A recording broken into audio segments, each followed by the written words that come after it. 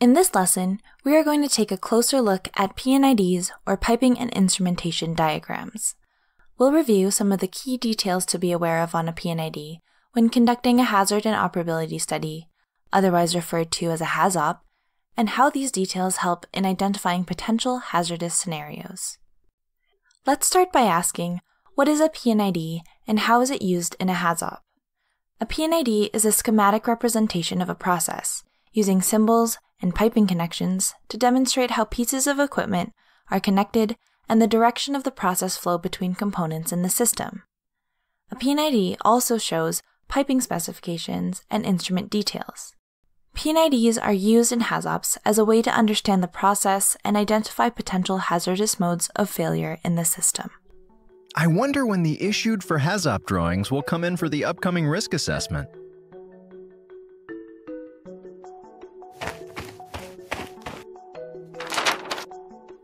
I have just received this set of P&IDs for an upcoming HAZOP. We'll be taking a look at the first two P&IDs in the set. First, let's look at the flow path of the products through the system. You can see our first drawing connects to the second one here, showing that the drain of the inlet separator and the basket strainer combine and flow towards the tank. Understanding how P&IDs are connected is essential to understanding the process. Now let's look at these missing page connections. Do we know the maximum incoming pressure from the pipeline and temperature coming in on pipeline A? The design pressure of the pipeline is 4,960 kPa(g), but the maximum incoming pressure we would ever see is 4,000 kPa(g), with a maximum incoming temperature of 10 degrees Celsius. And what about the maximum incoming pressure and temperature from pipeline B? The design pressure of the pipeline is 9,930 kPa(g), but the maximum incoming pressure we would ever see is 8,000 kPa(g), with a maximum incoming temperature of 10 degrees Celsius. And do we know what the maximum design temperature of the piping is? The piping can handle up to 65 degrees Celsius, so it should be able to handle the temperature of the emulsion from both lines. Great! It is important to determine the maximum pressure coming into a system to identify potential blocked flow and reverse flow over pressure scenarios. Since the emulsion is coming in at a higher pressure from pipeline B, it may be possible to have a reverse flow scenario causing an overpressure of the piping rated for 4,960 kPa(g). This is prevented by this spec blind. These concerns can be identified on our P&IDs. That is why it is important to identify pressure and temperature spec breaks on piping lines.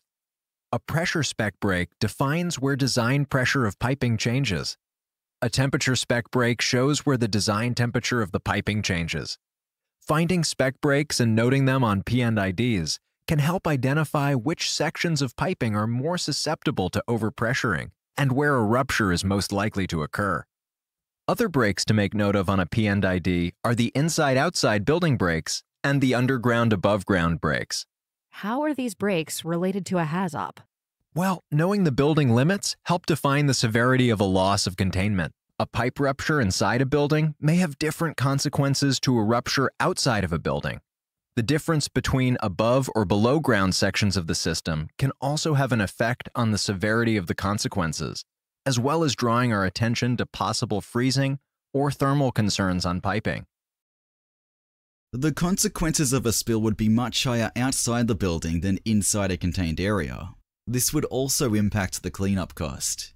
Right, that makes sense. It is also important to know which buildings have fire and gas detection, as they may be important safeguards in a loss of containment scenario. Great.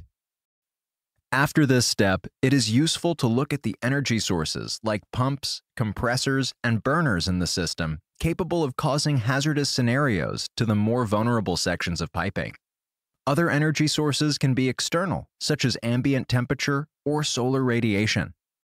It is important to evaluate pressure sources in a system in order to identify how they may affect piping and equipment. Let's say LCV 100 fails closed.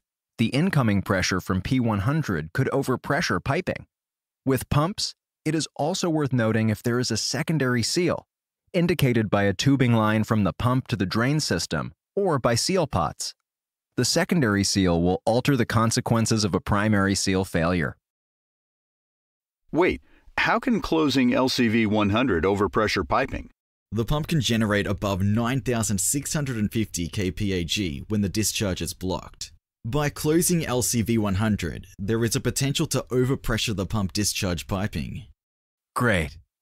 That brings me to the next detail to look out for: car seals.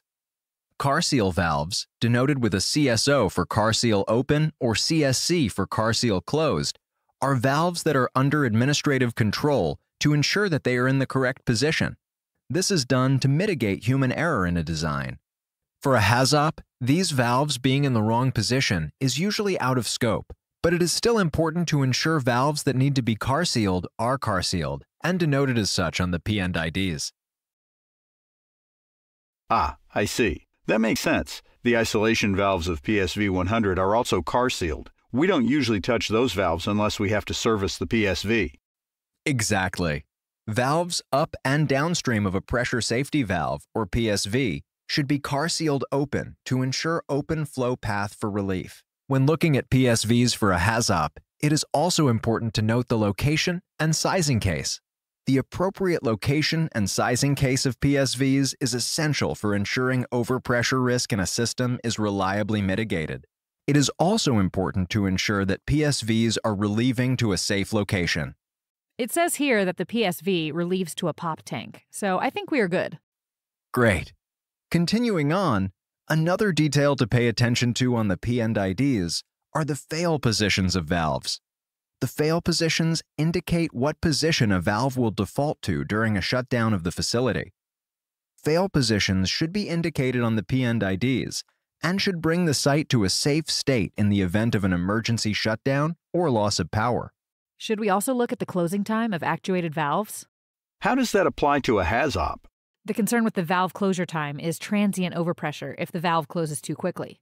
Additional information you may want along with the closure time would be any transient analysis information done on the valve closure to ensure transient overpressure is not credible. That does make a lot of sense. Is that information usually on the P&ID? No. Valve closure time is something you should ask for before or during a HAZOP. Sometimes the P&IDs don't have all the information you need to perform a thorough risk assessment, so always try to gather all the missing information you may need.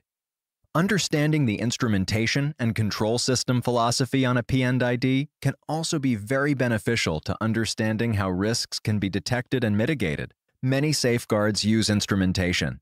P&IDs show transmitters and meters throughout the process and indicate associated alarms and shutdowns. Often, sensors will have trip indications, shown as high-high and low-low, with specific set points to take certain actions, such as tripping pumps or closing valves. These set points are sometimes shown on the P&IDs. However, the actions are not usually outlined. Understanding how these components operate and the actions they take are imperative in assessing safeguards for a safe design. It is important to ask questions if you need additional information. Walking through the P&IDs prior to a HAZOP can help the meeting run smoothly while ensuring all possible points of failure are identified.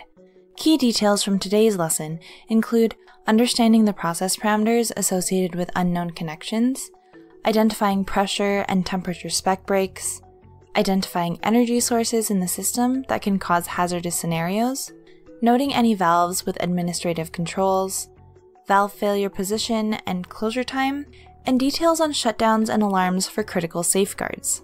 As facilitators, it is important that we consider all modes of failure and ensure that the process is safe and operable.